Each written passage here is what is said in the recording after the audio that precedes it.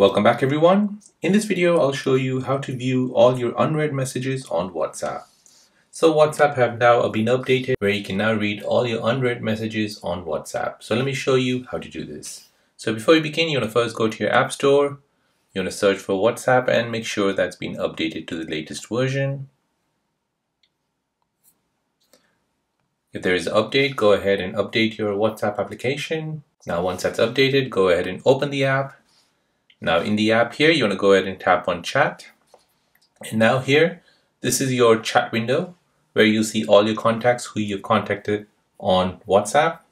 Now to see all your unread messages on WhatsApp, go ahead and swipe down and you'll see these small categories here. Among that category, you'll see unread. Go ahead and tap on that.